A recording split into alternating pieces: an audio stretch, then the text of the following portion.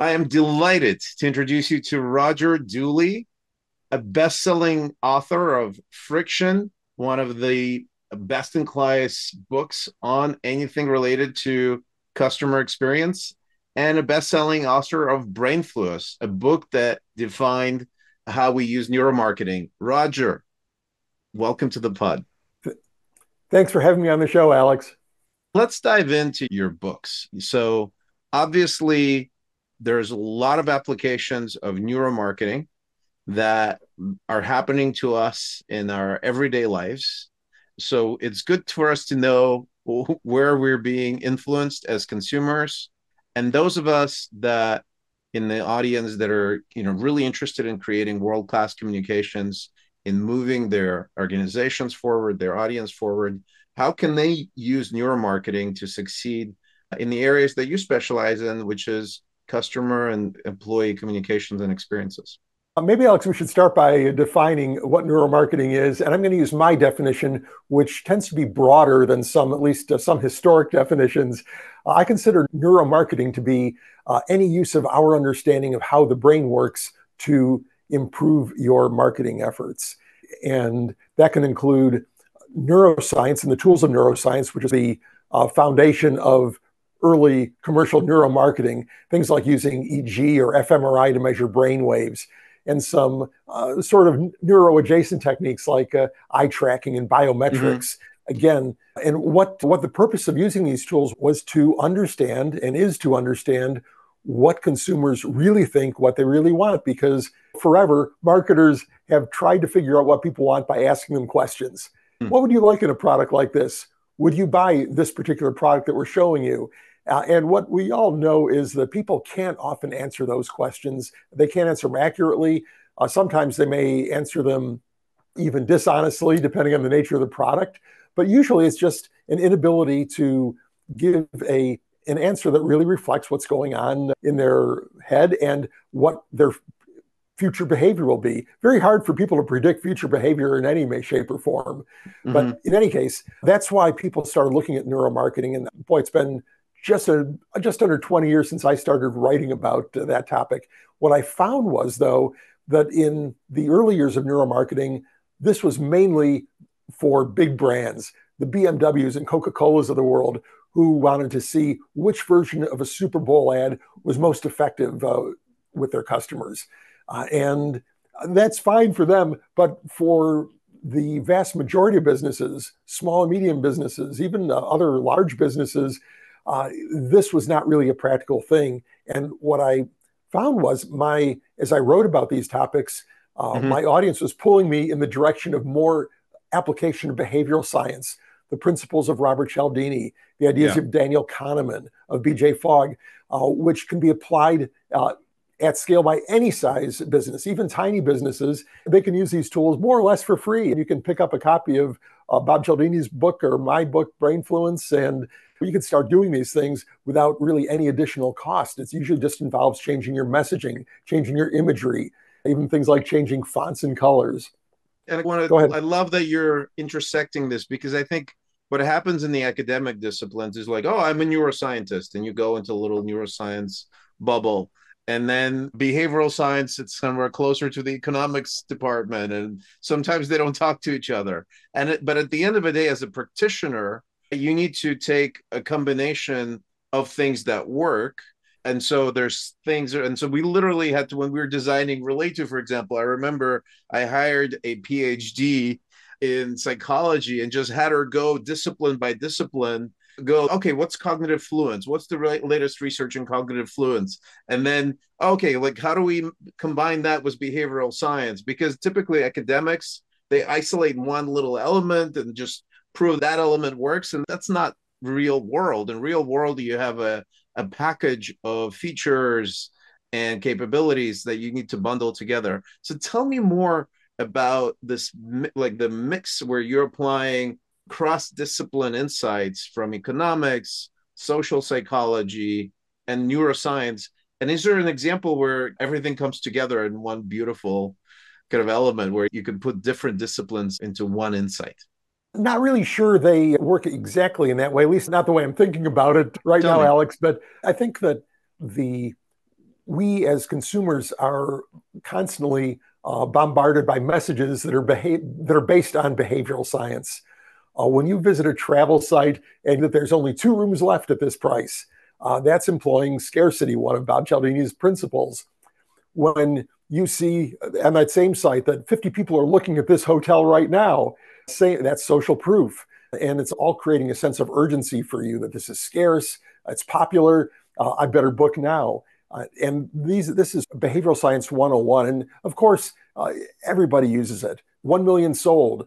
Our newsletter has 23,000 subscribers. All of these things are very simple uses of behavioral science. Often now, some of these are so common that people don't even think of them as being rooted in science. It's just, oh yeah, we should show that we're popular. Well, so let's dive into that example. So, for example, on that same website, the most important scarcity message needs to be easy to read. And maybe it's in red and bright red to highlight the contrast from other messages that are maybe more standard, right? And so that's a combination in my head of if I am designing an app or a website, this is how I'm combining scarcity, which is a behavioral science, with a neuroscience, which is my eyes and my cognitive fluency of processing information needs to go to that very visceral message that's going to hit my crocodile brain. And so that combination, I think, is powerful, right? So you could have fantastic copy based on Cialdini, but if it's in like small print, somewhere barely visible, and that happens to be the most important message, it doesn't work, right? Like, the attention doesn't get through it.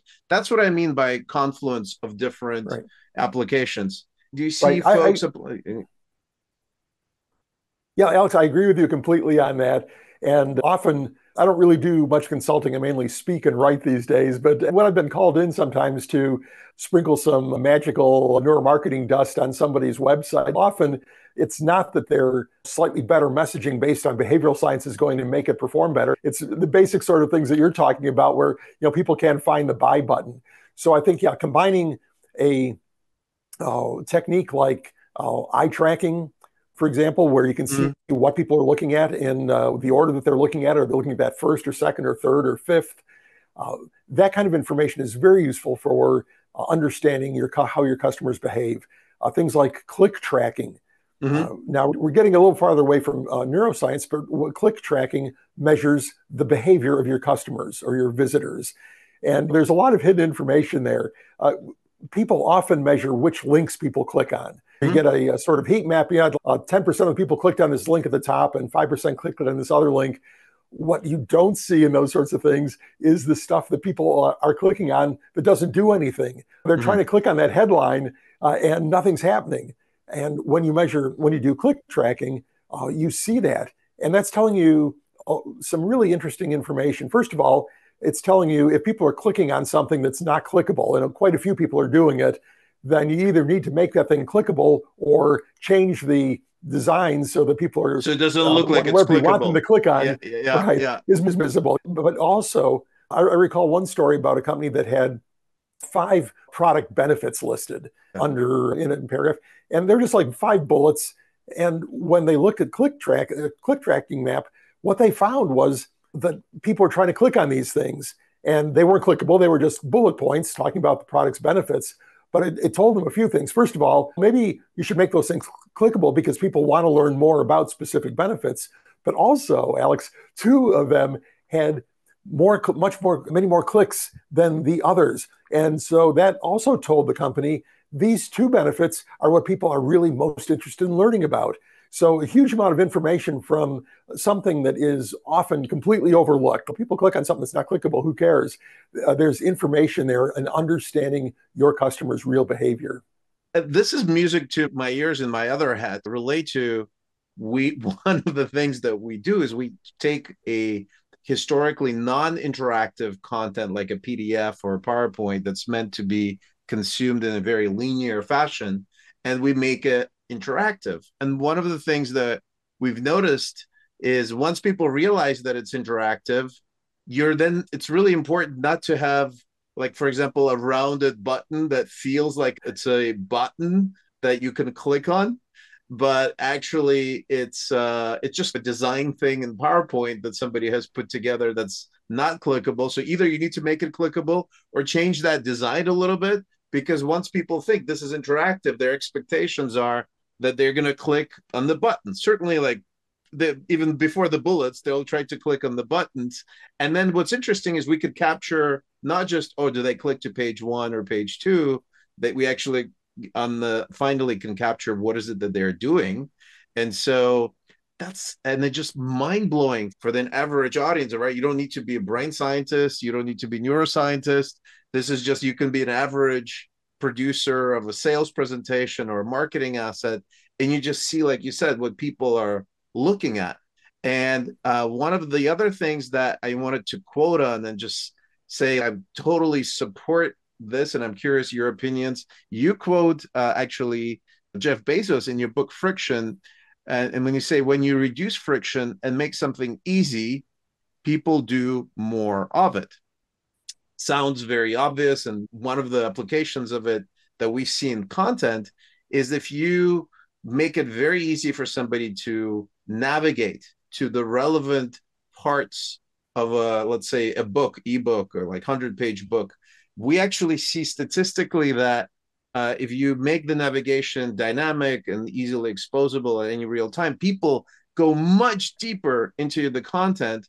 They find the content that they care about, that's relevant to them. They spend more time. Then they start wandering around because they fulfilled their need. They're now curious to learn more. And so it just creates all these positive ripples. If all you do is just, for example, reduce the friction of navigating through 100 pages with your thumb on a phone, and like instead either ask a question or just use a dynamic navigation to get there. Sounds basic, but I think it's a strong validation that when you reduce friction and make it easy for somebody to get to what they care about, they have positive association with your service, and they actually do, on top of what they care about, they do a lot more. What have you been finding from your workshop, the keynotes, in applying this notion of reducing friction to drive behavioral change? I think that many executives underestimate the power of reducing friction, or they think that their current user experience, customer experience, employee experience is already low friction, or as low as it can be. Jeff Bezos and Amazon spent millions of dollars to defend their one-click ordering patent. And the only advantage that gave them was one little click compared to their competitors. One Right. tiny click. It doesn't seem like that much, but at the time Steve Jobs and Apple were introducing their new music store, they paid Amazon $1 million so they could have that one tiny little click advantage too. But when we see companies in the real world operating, my friend Peter Ramsey in the UK is a user experience expert. I recommend his stuff. He's at builtformars.com, I believe. He did an analysis of banking where he subjected himself to something totally inhumane.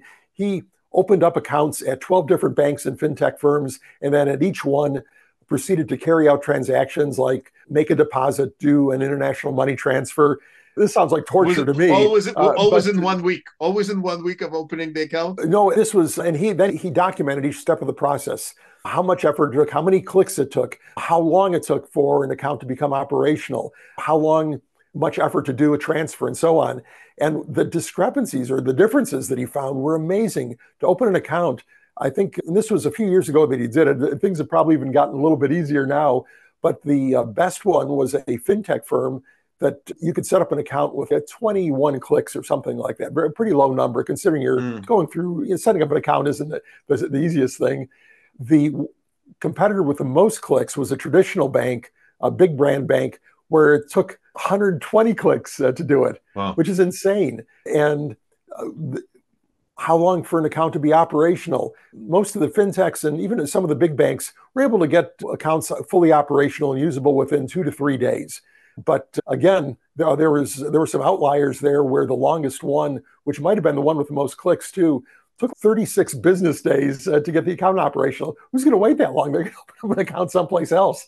They don't have a month and a half of real time to wait for the account to be working. Companies just don't realize how important that is. And that's why, in many cases, fintechs have grown far more quickly than traditional banks have been able to add. And of course, they're taking business away from traditional banks because they understand how to make things easier for their customers, how to onboard people easily, how to make the website very user-friendly, Right. and their app very user-friendly. And that's probably the most stark divide, where you've got people that are basically companies that are in the same business, more or less. But boy, some are really good at it and some aren't. What's really interesting about this is that you actually don't want to be comparing yourself to direct competitors or certainly the established brands. And I'll quote you again from your book, Friction.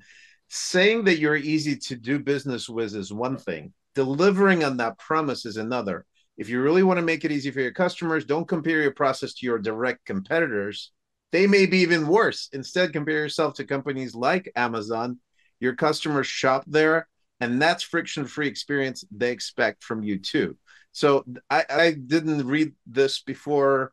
We've been thinking about this, but in our world, we are looking at, when we're consumerizing enterprise and business content, we're not looking at folks in that universe. We're looking at Netflix, right? We're looking at Amazon, and we're seeing, okay, these people also have a lot of complex information, right? Like you can buy anything and a sister on Amazon, right? Any like movies have so many categories on Netflix. How do you make that sort of easy to digest and kind of continue to reduce friction and just can seamlessly get people onto the next show, right, without clicking anything? So you have this continuous flow. And so that really inspired us. So tell us a little bit about, what do you see as the best companies, look like when they look for inspiration? It's Amazon, obviously, but where else can people find inspiration for radically increasing their performance relative to the industry that they're in? Two examples that I often use are Uber, who crushed the traditional taxi business by eliminating multiple friction points in the process. We never, before Uber, we didn't think about taxis as being high friction. They were taxis. It's the way things were. People didn't see all the friction in that experience, from trying to flag a cab by the side of the road to trying to explain to a driver, maybe with a language barrier, where you want to go, to paying at the end with credit cards or foreign currencies, figuring out tips, all that sort of stuff. These are huge friction elements, but we just didn't see them because we thought they were inevitable. They're just part of the process. We couldn't imagine another way. And then two tech bros came along who knew nothing about transportation, and they saw that friction and said, oh, we can make it easier. And they did. And after that, every time Uber entered a new city, they just crushed the existing taxi business. You have to look for it, and you can't take take things for granted. You've got to imagine there could be a different way. I think another example of a company that really grew in the face of much bigger, much better finance competitors is Zoom, which we're on Zoom now. And people think of them as a pandemic phenomenon. Suddenly we're all on Zoom calls, wearing Zoom shirts. Even before the pandemic, they were growing much more quickly. I promise you, I'm fully close. No comment. They were growing bigger, faster, and surpassing in actual volume huge companies like Cisco and Microsoft, Google. And how did they do that? For the first, I don't know, probably 6-8 years of Zoom's existence, their company mission was make communications frictionless. And they made sure that they were just dead simple to use, to get going on, to start a call, to join a call, all that. They figured out the easiest, simplest way to do it. And if you've ever fought with WebEx or some of the earlier Microsoft apps, it can be challenging to get going, to get set up, to get them configured with your system and so on. And so they were already growing much more quickly than these big brands. And then when the pandemic hit, even IT departments, who were always the sort of, we're a Microsoft shop or we're a Cisco shop, suddenly they had to say, wow, we've got to onboard 500 users by Wednesday. No way we can do that with WebEx or Skype. Just put them on Zoom. We'll figure it out later.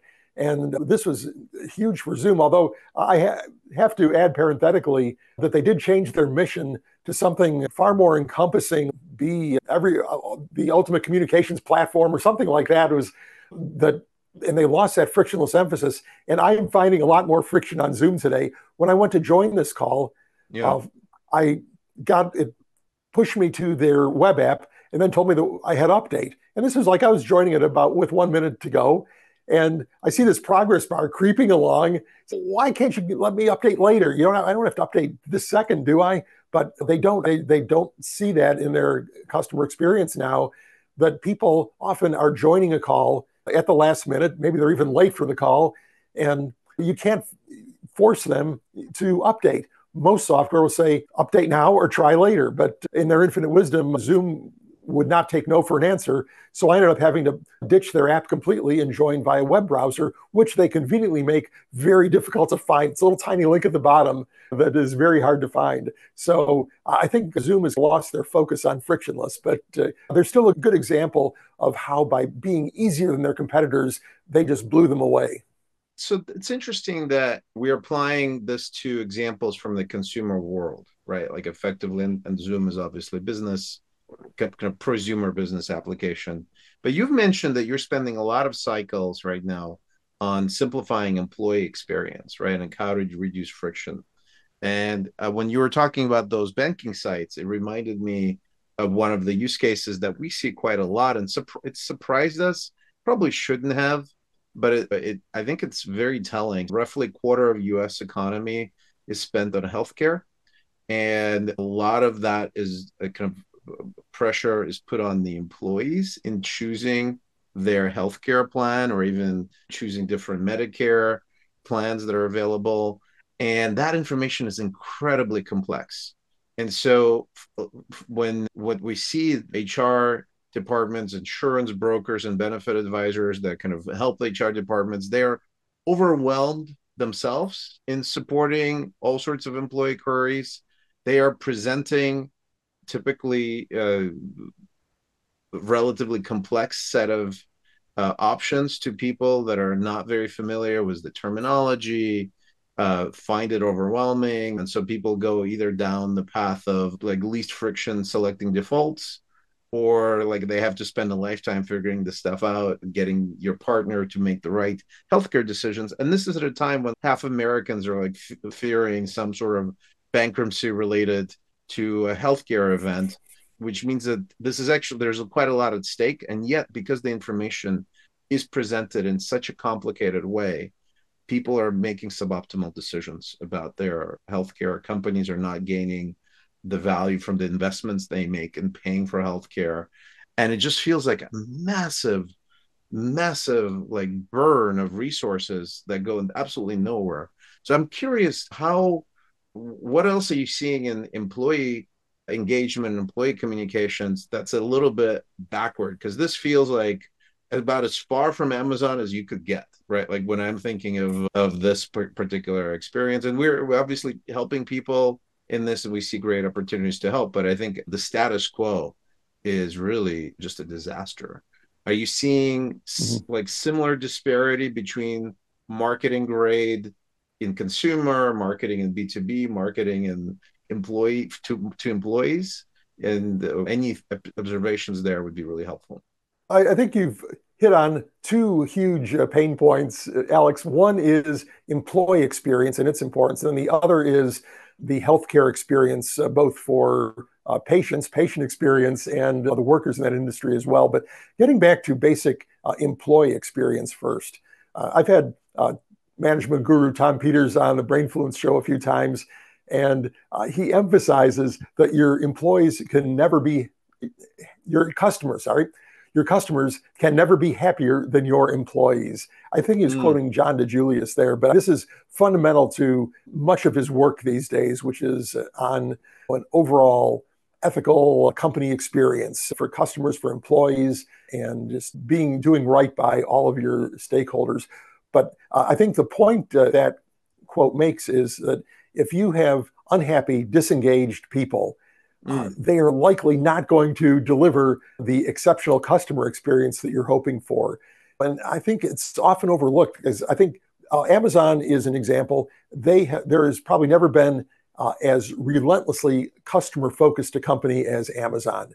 They optimize every part of their customer experience, even returns, to make it easier for customers, which, having been in the mail order business for years, returns are not something you usually want to encourage. You prefer to discourage them because they cost you way more than you would think by the time you deal with the merchandise and process it and ship new. Mm. Oh man, they're terrible things for anybody in the direct marketing business. But Amazon makes them easy. But when it came to employee experience, we've heard of some kind of Right. nightmarish stories about Amazon employee experience where people don't have time to take bathroom breaks. They're wearing diapers and such. And now those are probably extreme examples and maybe individual locations where management, on-site management is less than perfect. But nevertheless, I think that Amazon, for its early years, largely overlooked employee experience, particularly for its hourly workers.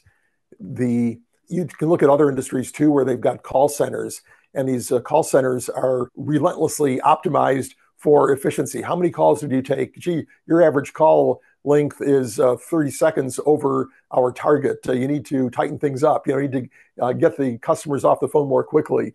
And so you're doing a few things there. First of all, you're demotivating your employees who want maybe to interact with the customers, but feel like they're under pressure to do things more quickly than they should, or to implement policies that aren't great for the customers. And when they have that feeling, they're not going to communicate with empathy. They're not going to seem Yeah. friendly and happy to their customers. They're going to seem like they're doing their job and looking forward to quitting time.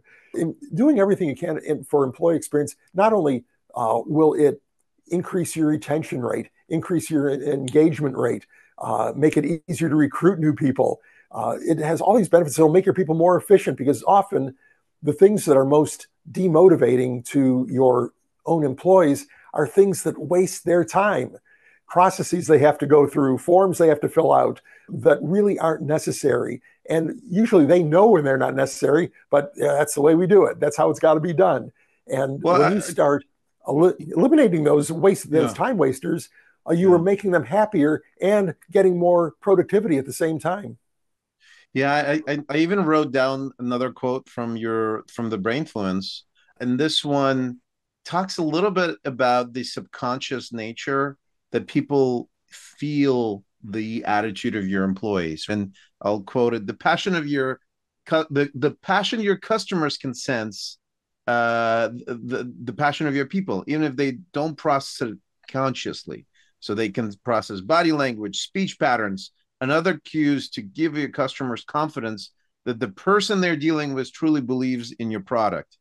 And I think this is really profound, right? So there's all these cues, and obviously people, some other communication messages that come from people, the enthusiasm, right? Like does the sales rep feel like they have an extra quiver in their arrow, and that gives them confidence and passion because they're well supported. Well, then they may feel more confident. They need to be as salesy. They may actually relax and listen to the customer. And so that creates all sorts of positive effects, right? Or if there are resources that customers can then go find themselves, for example, like you also wrote in the book that if you give stuff without asking for something in return, people appreciate that much more and then give stuff. So imagine you give people a great product tour of the demo of the product before asking them for their email, organization size, all these things to put them in some sort of a spam list. You give them something first of value. And then that they are more educated, and that opens up for a more genuine interaction between them, and your employees feel happier. So I think there's a lot of really interesting intersections there that you brought up about enabled employees, selecting for employees that have the energy around customer engaging, like creates spiral of positive benefits for the company down the road. Mhm. Yeah, I think the passionate employee is really the most effective one, where they're in contact with the customer or not, but especially if they're in contact with the customer, because customers can sense when Yeah. the employee, the salesperson, is truly excited about the product versus excited to make a sale and is listing the benefits to the customer. Yeah. There's a difference, and people can be passionate about anything. You think about, okay, so maybe I'm selling industrial chemicals. That's not doesn't sound like anybody's passion, but I think that even there, when you know that you can deliver something that's going to do the job for the customer, that you can deliver it on time, it's going to be better than the competition, and you can convey that excitement, you're going to be a lot more convincing. So getting back to this, the theme of like employees. So one is great employee experience, selecting creates fantastic customer experience. What else do you see that organizations miss when it comes to their how they treat their employees relative to maybe some other communication and experience goals, right? Where can we tap other disciplines and bring that into employee experience? I think the biggest one there, I don't know if this is exactly what you're looking for, but simply asking people actually, I recommend two questions. One is, what do our customers complain about? When you ask your customer facing people that question, or even the people that know about what customers are experiencing, what do our customers complain about? They have probably told you what customers complain about, but you didn't fix it. Was saying, well, yeah, but that would be expensive to fix, or that's in the roadmap for 2 years from now, or whatever. I Hmm. think that when you ask employees that question, you're actually accomplishing two things. First of all, you are finding out what customers are complaining about, and hopefully, maybe finding something you can take action on. And also, you are listening to your people. I think a huge complaint of employees is that nobody listens to me. I've told them that 5 times and nothing happens. I gave up. When you ask people with intention what customers complain about, and then you act on that, you listen, you act, then your people will really get on board and they will help you find more things that you can do for the customers. They'll say, hey, they fixed that one customer complaint. This other one isn't as important, but it's still there. And let's talk about that one. The second question, Alex, is, and this one's kind of counterintuitive for managers, it is, how can we make your job easier? Now, usually you think of managers as thinking, how can you be more productive? What can we do to get more work out of you? Maybe not in those exact words, but that's how the questions are often what they're intended to elicit. Hmm. Uh, but when you ask people, how can we make your job easier? They will tell you where their time is being wasted by stupid Mm. rules they have to follow that really don't matter, by processes that are inefficient. And everybody knows they're inefficient, but nobody can change them, it seems.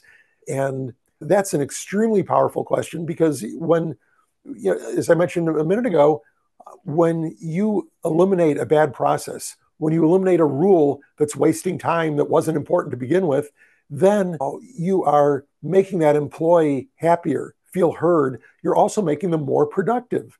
So Right. it's a complete win. But so many companies simply fail to ask simple questions like that, or they may ask something along those lines, but then, oh, yeah, we'd like to work on that, but boy, that's too expensive. That's legacy code. We can't change that. That's the way it is, the way it's got to be.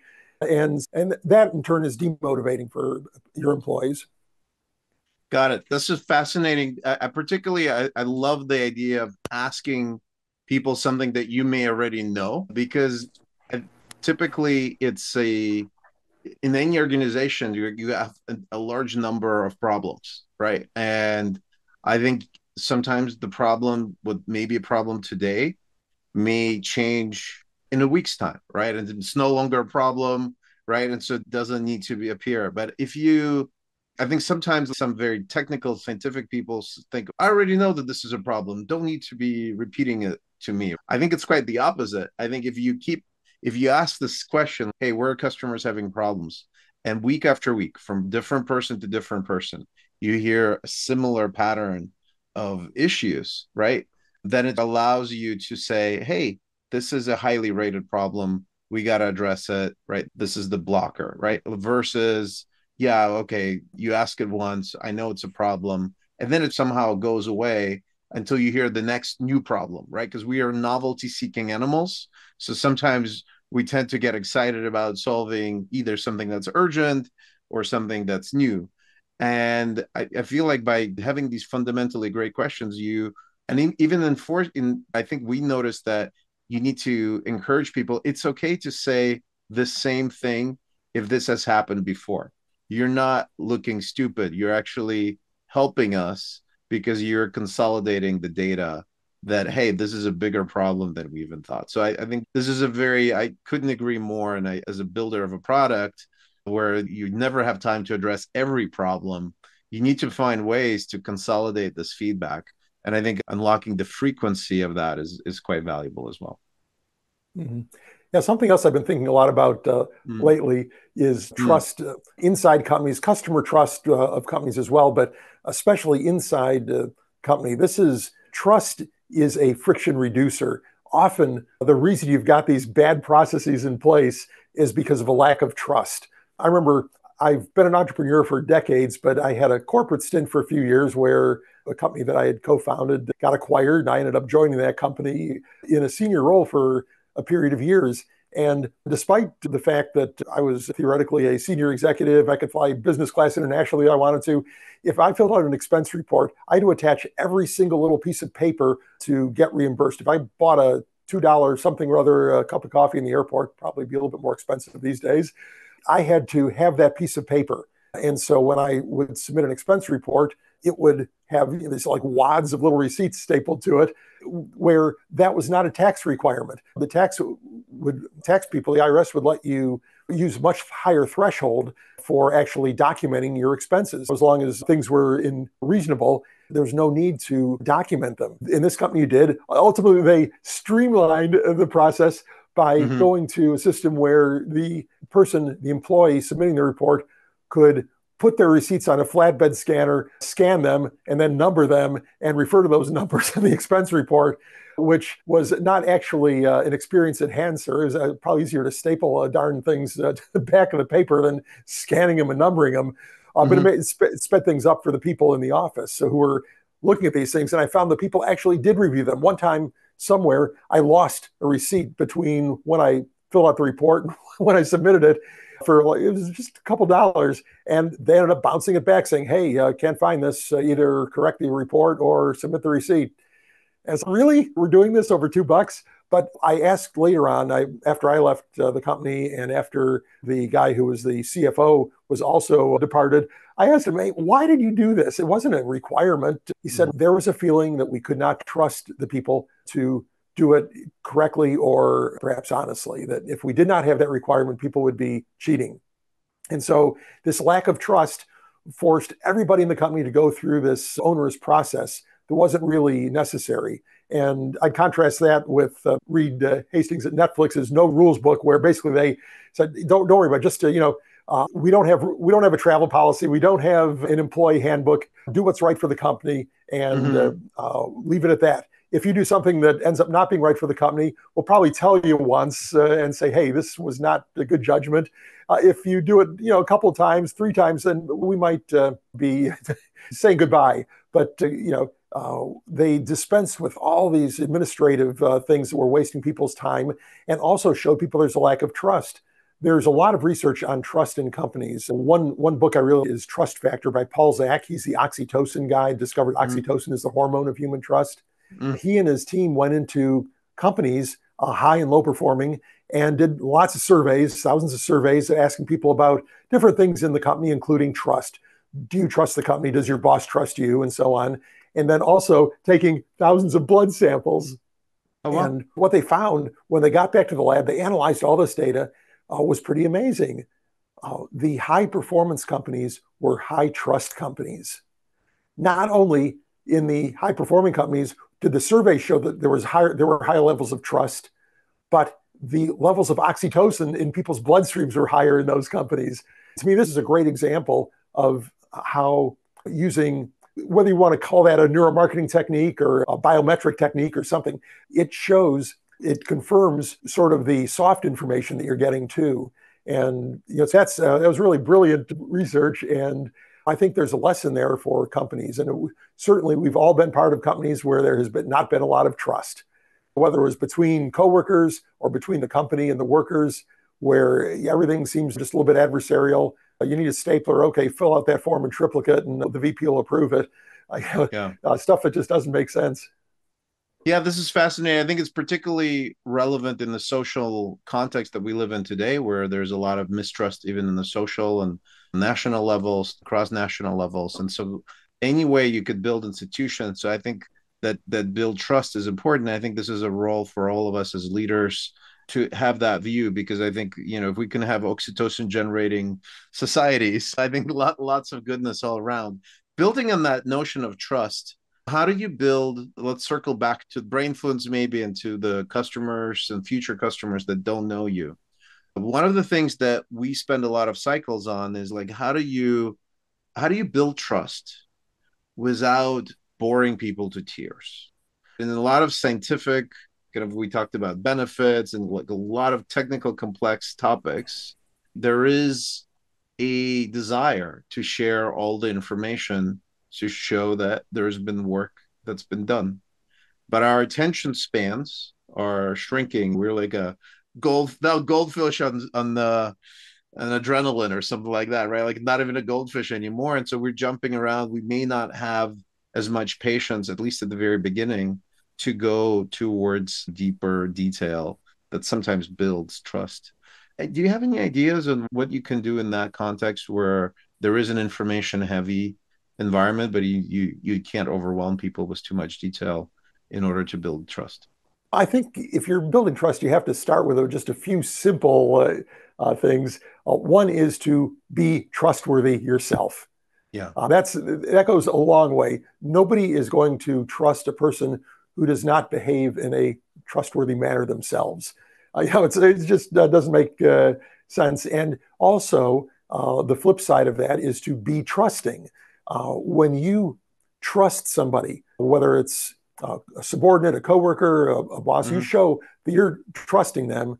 Yeah. They are more likely to trust you. This goes back in part to Cialdini's principle of reciprocity, reciprocation, where when you do something for somebody else, they're more likely to do something for you. And in this case, trust is reciprocal. Being trustworthy and extending trust yourself, trusting people are probably the two simplest things you can begin with. I think in a company environment, transparency Mm. is another one. If people see things as opaque, then they're going to be less trusting. I had Hmm. a friend who was working for a company who, out of the blue, got called into her boss's office and got laid off. And there Hmm. was no lead up to that. And I Hmm. believe it was more of a business issue than a performance issue, but it doesn't matter. If you had no idea that there was a problem in the business and then suddenly you've got your severance package in hand, that's not a trusting environment. There was not that communication leading up to that point. In Hmm. fact, if the company was having issues, the way you solve those issues is by being totally transparent with your people about what those issues are and what they can do, what they need to do to make it better. Here's where revenue has to be. Here's where costs have to be. Here's where Right. this other metric has to be for us to be successful. But often managers hoard that information as if, oh, people understand that. They're going to be demoralized. They're going to be scared. But that's not how it works. When you're upfront with people, they will work to make things better for sure. I think those three things. And another, if you look at it from a customer trust standpoint, Yeah. Alex, Yeah. Amazon is probably the most trusted retail brand, maybe the most trusted brand. They didn't get to that position by saying, hey, trust us.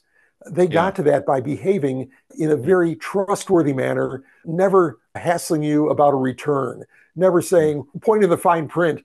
I've seen companies that are major companies that where the customer has a problem and the company dredges out something in the fine print that says, yeah, actually, see, we can do that to you. It Yeah. says so right here. And yeah, but that's not making the customer's situation any better. It's not making them feel any better. The fact that, okay, Yeah. yes, you legally had the right to do that. Amazon doesn't behave that way. Even things like when you return something, I remember I usually do it at Whole Foods where they can look at the product, but even if they don't, you just put it in the box and they trust you. And within an hour, they say, okay, we see you return this item. Here's your refund. Yeah. I could be shipping back a brick to them or something, Yeah. but they trust me. And that makes me trust them. Yeah. This is really powerful. Couple of metaphors there that I'm taking away. One in particular, actually, that was you were talking about predictability and kind of meeting the expectations of setting the right expectations is meeting them. In user experience, there's a term called affordance.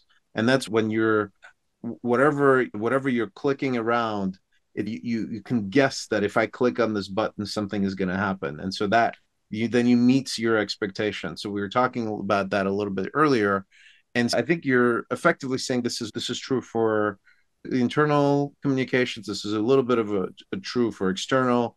Like one of the things that breaks trust for me, for example, I notice sometimes people ask you, "Oh, it's just as easy as put in your email to get a gated asset."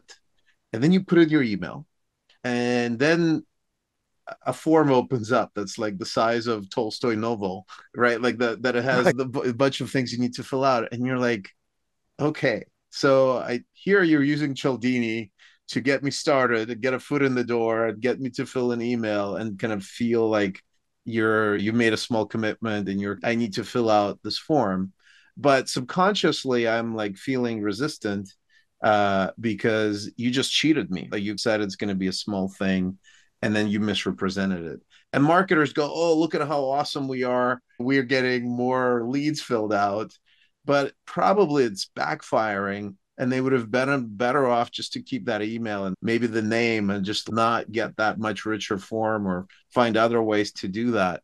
And so I see these behaviors that are incongruent with the goals of building trust and go towards very transactional goals of, oh, I want to get a lead and say that I've contributed a lot to my pipeline, which is pseudo contribution because you've just betrayed trust before at the very first step of getting to know someone. You're already like making things up. So I feel like there's not enough of that mindset of trust building, whether it's through the buttons that do what you expect them to do, or misrepresenting things to meet some sort of corporate goals. Does that Mhm. you see these sort of Oh, counterproductive yeah, I behaviors? agree. I love your example, Alex, of the form that, oh, this looks simple. And then suddenly, whammo, there's this giant form to actually get the thing that they said they were going to give you. You're right. Maybe they do get more leads that way, but it I doubt probably it. leaves people with a By bad the way, feeling about the brand. Or a lot of people abandon it at that point anyway. They say, well, I abandon thought it was rate is through the roof. Like I think the abandon rate right. backfires. That I just think people think they're clever, and I think they're just like that's basically it's it. It almost feels if people understood Cialdini and or if interpreted the like what we were saying at the very beginning, people take one thing, which is commitment and consistency, but then they break down trust in the process. And so you can't just look at one variable in optimizing behaviors. You have to look holistically. And I somehow feel like a lot of our optimization tools don't take that holistic view. And maybe it takes leaders that do that or a culture that kind of helps people refocus. Hey, are we in the business of getting pseudo leads, or are we in the business of creating a memorable experience for visitors that come to us and assume that if we create a great experience, they will be champions in one way or another? Hmm. Yeah. And if people look at their analytics, they can see if what you describe is happening. If they find, hey, people are willing to give me their email address and their name, but like 80% bailed out when I wanted to know the name of their company and their role in the company and other things, then that's telling you something about your customers. And you've got to make a decision as to, is there another way of getting this information? Is there an easier way? Can I eliminate half those questions and maybe reduce the abandon rate? Can I use a micro commitment strategy by not giving them that giant second form, but by asking them a couple more questions at a time within reason before they get really frustrated and bail out? So there's a lot of things you can do. And obviously there's some free tools out there. Google Analytics can tell Yeah. you a lot of that stuff, and it's a free tool. Of course, you're sharing your data. There's another product that is much less known, but it's Microsoft's Clarity, that Mm-hmm. is a behavior measurement tool, as they call it. And it does things like click tracking, and you can use tools like that to really see what's going on with your customers. It takes a little bit of a time commitment. And of course, these are free tools, which means you're paying with sharing your data to these Yeah. two giant tech companies. But for many companies, that's an acceptable trade-off. You can have my data because I like the tool. And when you look at what your customers are actually doing, as opposed to what people think they're doing, you can really be surprised. Yeah. I think, and this leads to like starting at the very beginning back to how do you grab attention, right? Before you build trust, they need to know that you exist. And I want to come back to one of your other quotes from Brainfluence, where you talk about movement. And you say something like this: whether you're presenting to a group, selling on on one, or designing a TV commercial, use motion to grab the attention of your audience and focus it where you want it. If there's one thing that's moving, that's where the audience will look. So back to what applying the lessons from TV commercials and maybe like world of one-on-one selling to maybe less exciting things like benefits, education, the things that are a little bit more one-to-many and internal. Like it sounds obvious, but if you give somebody static, non-moving asset that has every page looks the same, right? You, by definition, have a harder time drawing their attention to something that's important. Or if the motion is there to create a feeling of, hey, we care about this, we thought about this, some trust, something on brand, aligned with the brand, employee brand proposition, whatnot. You can't do that because you have basically one sense, which is like black and white print consumption straight to your analytical brain. And so you're missing out all these other senses. So I see a lot of scientific, a lot of kind of employee communications is still organized that way, not using these basic things that are pretty obvious to folks in the advertising world or in sophisticated marketing and sales organizations. How do you feel we can get more people to become aware of this sort of how they're mismanaging the way they communicate? Is this something that's just been persistent in your view and people just think about putting stuff on paper and not thinking about the audience? Or do you see progress towards more visual, more movement since you've written the book? I think that we are a little bit less reliant on print, which by definition is a static medium these Yeah. days. In other words, instead of just glossy magazine ads, now you've got web ads of various kinds that you can employ motion in. You can do full video, you can animate things, you can do other stuff. One little overlooked thing, I think, is where you can use motion to either show effort or create delight, where you know, when I was trying to log in here, I got hit by that Zoom progress bar, which is basically a horizontal line, which was moving rather, there was a colored part on the left that was moving rather slowly toward the right, towards the end goal, which as I said, I bailed out of. But that's what most progress bars are. Sometimes you don't even have that. At least if a person sees, like while they're waiting for your website, your app, or whatever to do something, if they see a progress bar, they know something's happening.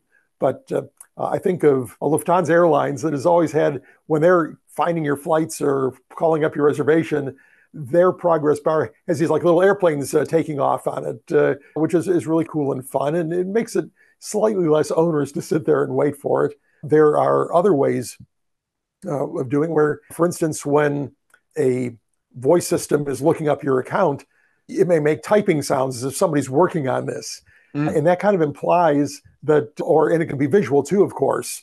See something happening where you see an elf on typewriter say, our elves are finding your account now, whatever. This shows that work is taking place and it makes people feel the experience itself is more valuable, not to mention a little bit more entertaining than just watching a blank screen and looking to make sure your browser isn't frozen or your app isn't frozen.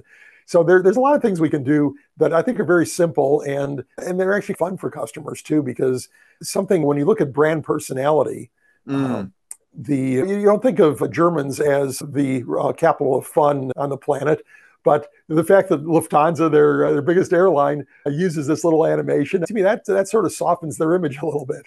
I think the word that one of the kind of experts in this field that I studied under when I was at Stanford, Jennifer Aker, she brought up this notion of we need things that bring up a sense of awe. So sometimes a mesmerizing image of airplanes lifting off or some clouds in the background, that's the sort of sense of awe. It doesn't seem like it should have a disproportionate impact, but it's these little things in the background that either saying, hey, you're not stuck, there's something going on, there's work being done, or just keep you busy.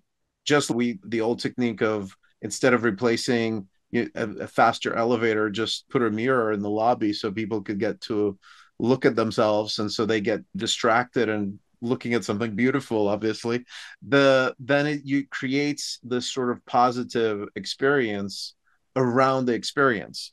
And I'm glad to hear that there's a lot of quick fixes. We're seeing this certainly around content, just adding a background video was like the just at the very beginning, it sets the tone. It could be effective if takes a while to load. We talked about Netflix, right? They preload these little snippets, so something is available right away when you're seeing a preview. So these are all quick wins out there. Roger, tons of ideas here. Super excited to get into the science, the direct applications for employee and customer experience. Where can our audience find you and learn more Probably from your experience? the best place to start, Alex, would be rogerdooley.com. There I've got links to my Forbes page, my YouTube channel, my socials like LinkedIn. I'm probably most active on LinkedIn, X, and now Threads, which I find to be a friendlier place than X. But I would start at rogerdooley.com. Also to my books, of course, there. But if you can find me pretty much anywhere by Googling Roger Dooley. Roger, thank you so much for joining us and sharing your background. Thank you for writing great books, and excited to have shared your experience with our audience. Thank you for having me on, Alex. It's been a lot of fun.